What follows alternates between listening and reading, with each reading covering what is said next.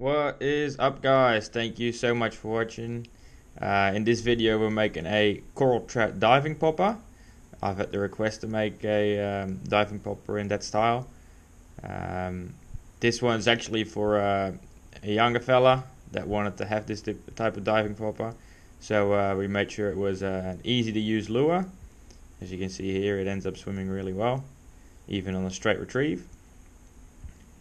Wiggles real good, so yeah, pretty happy with the result. Hopefully the person who ordered it is as well. See how we go. Now, I'm sure that some of you might scratch their head and go, what the hell is a coral trout? It essentially refers to a species of grouper that you have in the Pacific. They range from about as far east as the Cook Islands and Polynesia, French Polynesia, and as far west as the Red Sea. So I've already made a couple of diving poppers in the past, and I happen to have a blank left. Now the only thing was, the request was that it was a diving popper of around 100 grams. So just as a comparison here, here's one of the diving poppers I made earlier. There's an upside down diving popper. It weighs a lot heavier than 100 grams, almost twice as much. And just the blank by itself already weighed 75 grams. So obviously we had to do some adjusting. Now that's not too big of an issue. First of all, we can make the lure a fair bit shorter. And on top of that, we can also thin out the wood as well. Now this obviously does two things. It reduces the wood weight. But since the wood is floating, it also reduces the weight that we actually have to put in it to balance it out. On top of that, the wire that we put internally in will be shorter. So yeah, that all adds up to reducing the total weight of the lure. Now, it is one thing that is underestimated, how much the wire weighs, because we use pretty heavy duty stainless steel wire, and it ends up weighing about an ounce usually, so that's quite significant.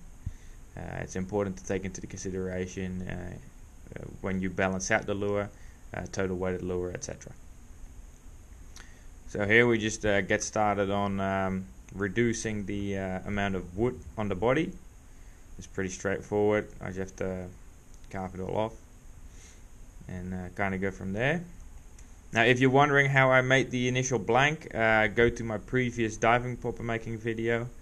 That one goes very specific into how we start from scratch, which is just a plank of wood obviously. Here we have it kind of fixed off. The only thing is we have to consider that we want to make the tail a bit thinner. This is to improve the action. The less drag on the tail, quite often the better, depending on the model of lure that you're building. Sometimes stick baits actually work better with a thicker tail. But in this case, a diving popper, all the action is actually determined by the cup and the mouth and the bottom lip of the lure. And so we want to reduce that drag on the tail. And here you see me reduce the lure till the tail is about rounded off.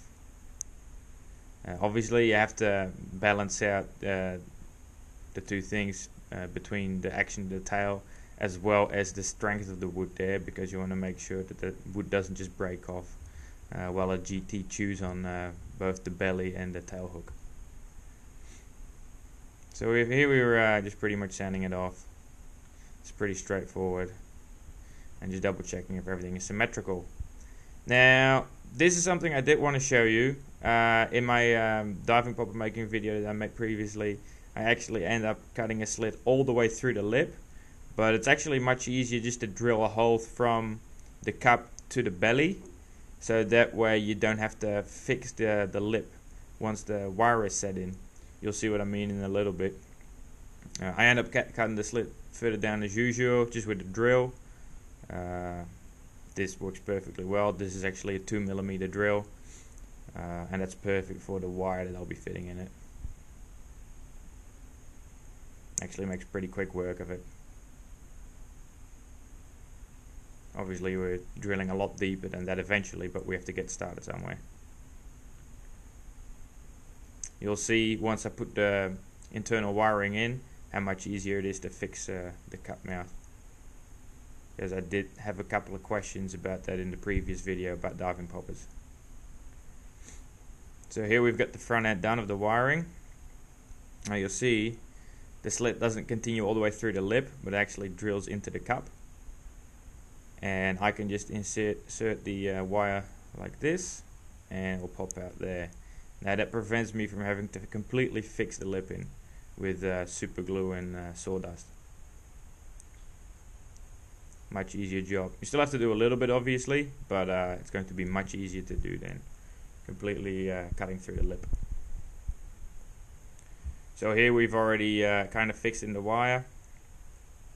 We've inserted the weights in the tail as well. As you can see, there's 2 weights there with a total of 1 ounce.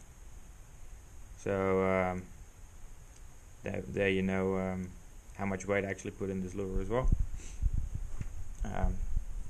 Each weight that I've put in is about half an ounce, so that actually made this lure balance very well. Now we're just fixing the rest in with sawdust. Now I'll say it again, and I've said it before in previous videos, don't just focus on the weight that you put in the tail. You have to always take into consideration the hook that you're using. Even for smaller lures it's very important, but it's even more important for your bigger lures, simply because your bigger lures are much more affected by the hooks that you're using. GT fishing, dogtooth fishing, whatever you're catching on the reef, it's a tough business. Your hooks have to be upstandard, and usually your hooks weigh anywhere from 10 grams to half an ounce. So those are very significant factors that you have to take into consideration. Don't know how big the hooks will be what we fit on this lure, because it's only a 100-gram lure, but you definitely have to take into account the weight of the hooks. Anyway, continuing on. Once everything is fixed in, we obviously sand it off, and then we give it a primer coat. That's what we've done here. This looks nice and smooth, and it's ready to get artistic.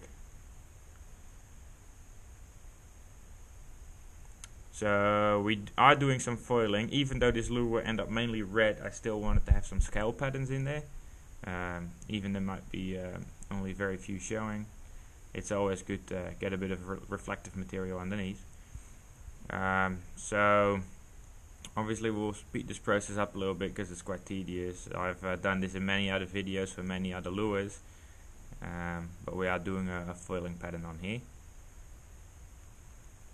It's just a matter of crisscrossing the pattern and the lateral line, and yeah, pretty straightforward. If you want to see a more in-depth video of how I actually do the scale pattern, I've got a couple of videos on my channel where you can actually have a better look at it.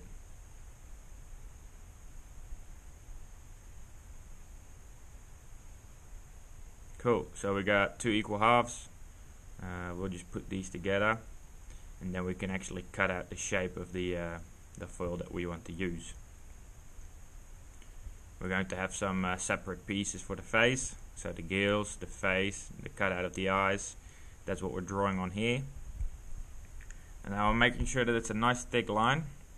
We're cutting on both sides of the line so that there's a bit of space in between the foiling, so that the paint underneath the foil will show through, and that give it a pretty decent look on the lure.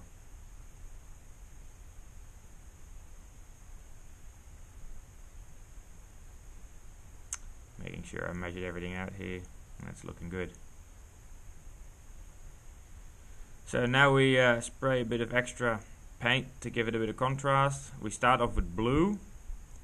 Now, as you may or may not know, there's various coral trout species, and they come with a good couple of different color patterns. But one of the more common ones is the footballer trout, and then you also got the bar cheek trout. They've got some lighter and darker patches of red and yeah, deep red along their body. So we'll be spraying over this with a red paint, and it will kind of give some contrast on the body itself.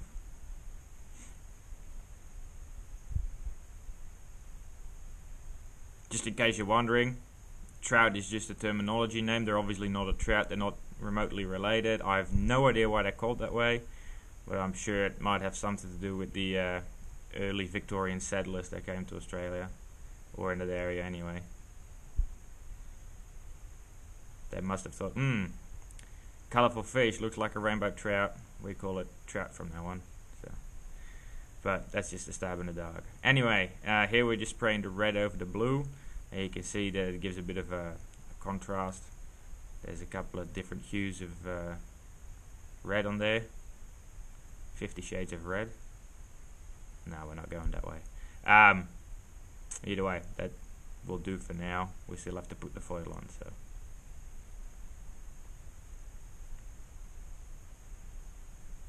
Cool.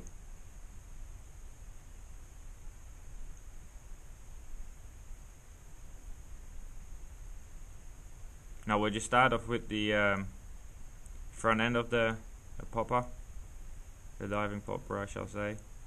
This makes it easier to fit all the rest of the foil on. If I were to start with the tail end, I might have some trouble later on fitting all the face pieces on in the exact same spot that I want them. So with this type of foiling, you're better off starting from the front. There we go, that's the cheek piece. Then we have the first gill cover, and as you can see I leave a bit of space in between the foiling so you can see the outlines where the cheek piece and the gill pieces start and end. That's looking pretty good.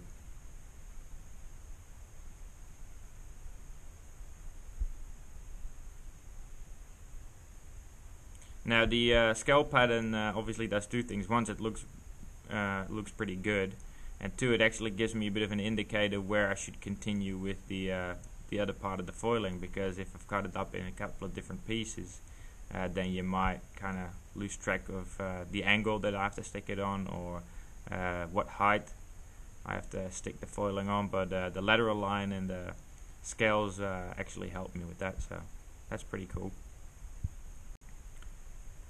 This is just as always, start from the middle and kind of stick it out along the sides later on to prevent any wrinkling from happening. But again, there's a couple of videos on that on my channel if you want to see how I do that in more depth.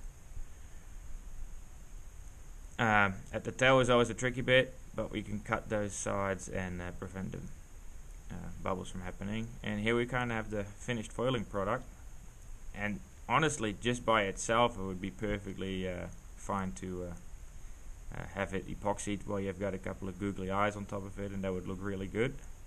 But again, the request was coral trout, so we'll stick to it.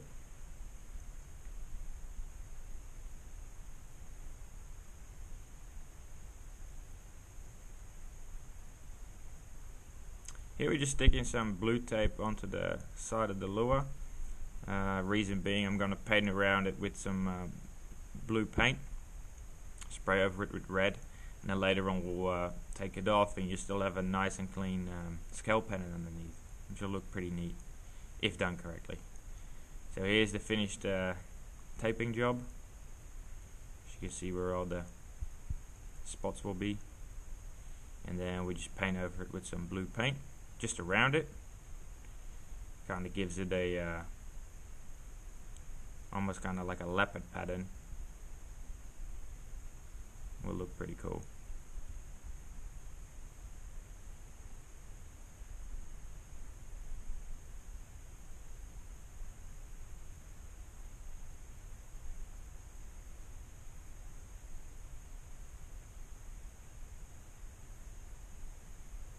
Now this looks a little bit messy, but it'll come out alright.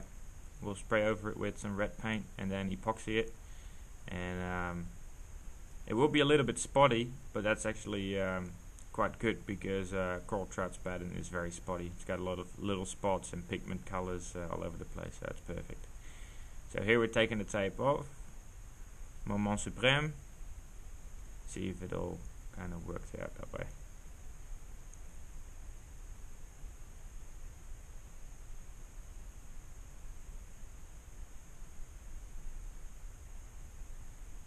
Alright, let's speed this thing up.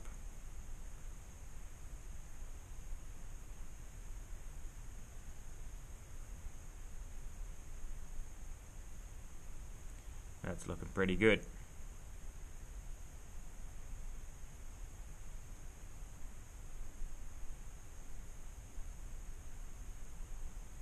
It's a bit tedious, but it actually is quite a cool effect. So I'm pretty happy with it. All we need is some big googly eyes on top and some epoxy, and should be ready. Here we've got the eyes. Now these are custom made. They are printed on a special sticker vinyl. I actually designed these eyes for this lure because coral trout have got like quite a specific type of eye. They're usually like brightly colored eyes, and they sit quite high up on their skull. So I had to kind of adjust the size, adjust the color for what I usually use, so I could fit it into the design.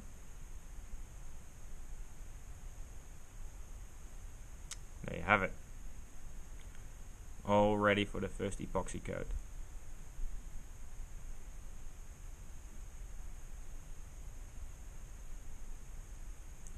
Now the epoxy that I use is quite a thick epoxy.